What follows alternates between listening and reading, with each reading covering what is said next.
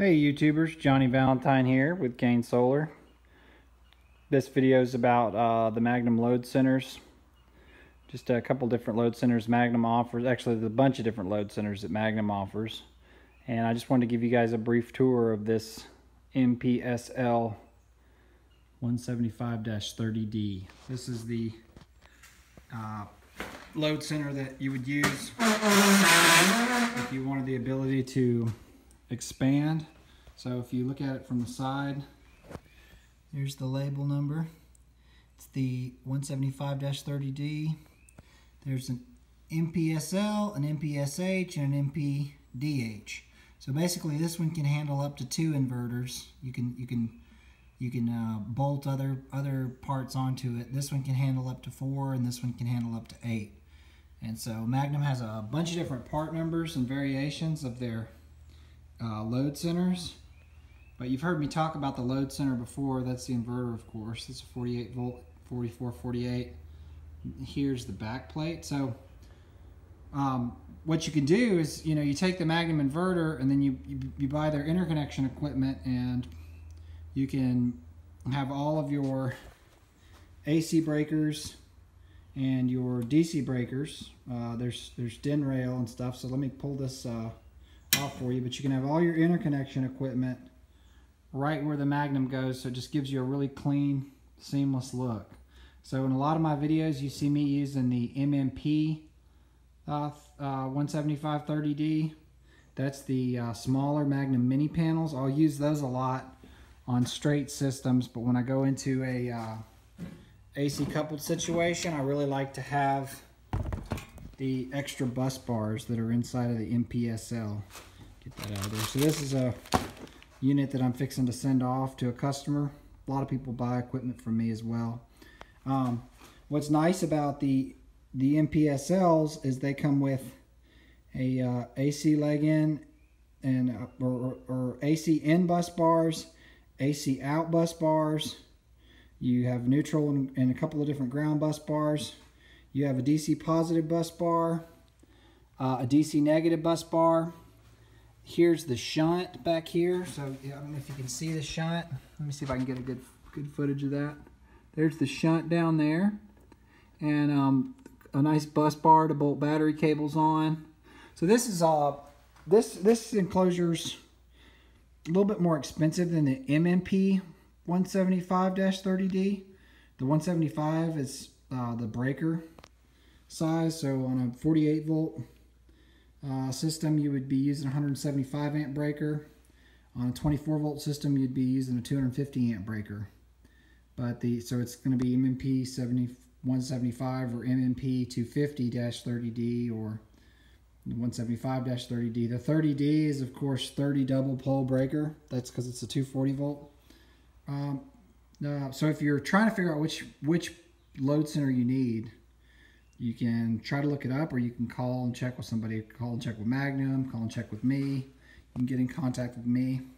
It also has bus bars for your output of your inverter, and this is so that if you had a second inverter, you'd be able to combine their outputs right there before they go into these output breakers. So there's that normal operation breaker that would where the output of both inverters would go to right there, and then there's the bypass breaker where grid power would flow in through here, get bypassed, and go straight to here, and that's how the bypass works.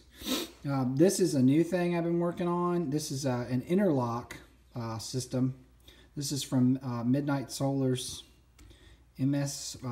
This is their interlock system. But anyway, basically what I can do here is when I put my inverter cover on, let me do that real quick.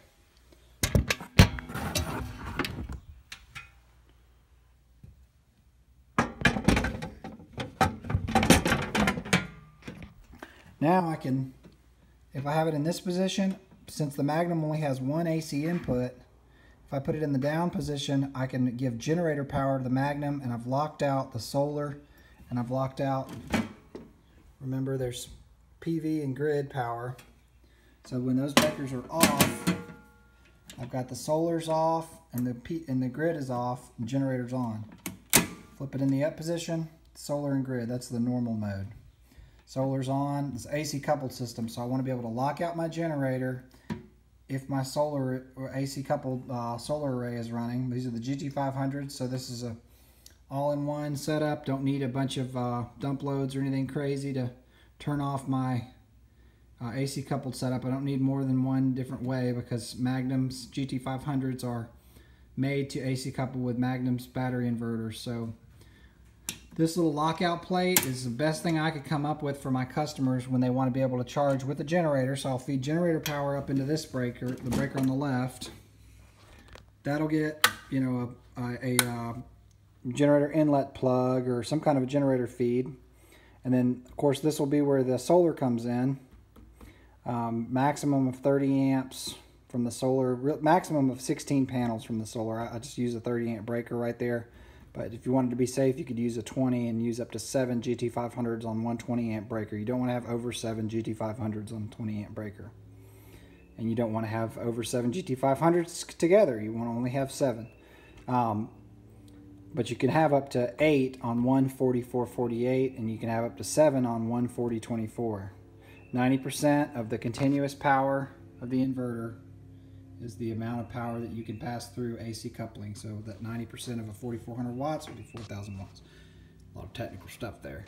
But this is just a, so that DIN rail, there's DIN rail right there, so you can bolt in all kinds of DIN rail breakers. In my opinion, not in my opinion, in truth, this load center has a whole lot more room in it than the Outback GSLC load center. Xantrex, the XW load center, it's got a lot of room in it too, but this one's very nice. Some of the Midnite load centers that I've worked in, they're kind of tight too, but this one they give you a lot of room to wire. There's a spot, that's Magnum's ME-BMK. There's their battery monitor kit. That's what reads the shunt. And only thing I don't like about this MPSL doesn't have a spot for you to mount your MEARC50, which is your Magnum controller. So I know you guys are probably like, why don't they just make an inverter and nothing else? Why do you need all this other stuff? Guys, this makes it a whole lot easier when you have this interconnection equipment. The install of the inverter is a breeze. If you just buy the inverter and you're piecing your system together, you're gonna realize really quick, you're gonna be scratching your head and wondering, how do I get this inverter installed, make it look clean, make it look safe. But when you buy one of these things, you can just literally screw a 2x4 on the side of the wall, carry this beast up to it, set it up against it, and lean it up, and lag it down, and you're done. So these Magnum inverters are, their load centers make it really easy to install them. If you're interested in buying one of these, you can contact me through the website, and if you talk about this video, I guarantee you I can sell it to you for cheaper than anybody on the internet, and I can ship it anywhere in the country. So these are Magnum inverters, and if you're watching this video, then you're probably interested in one. The Magnum too, you know, if you're trying to make a decision on which inverter to buy, this is the most economical 240 volt American made pure sine inverter on the market. Schneider has another one that is pretty good. I believe it's their SW series, but this is just what I'm fluent and familiar in, and I've had really good luck with these. I've got over 30 of them out in the field, and they're all working very good. I haven't had to replace the same part in all of them, or haven't had a systematic failure or anything like that. Every now and then something, maybe a board needs to be replaced. It's not hard to do at all. You just pop these 6 screws on the cover, and you can get in there and field service these things, or send it back to a Magnum repair center, which is what you'll probably end up doing if you're not an installer. But there's my generator interlock again. Nice little labeling.